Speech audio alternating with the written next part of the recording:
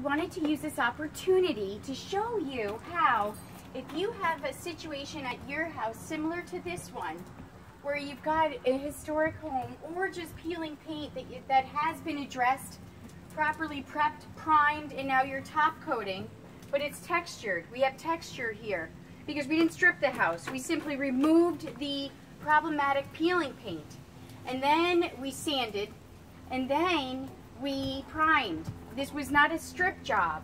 So anyways, we now apply our top coat with a 3/8 inch nap mini roller, and that really allows us to put it on fairly heavily and get into all of the cracks. If we need to back brush after, we can, but this is a great method for applying paint onto a textured surface.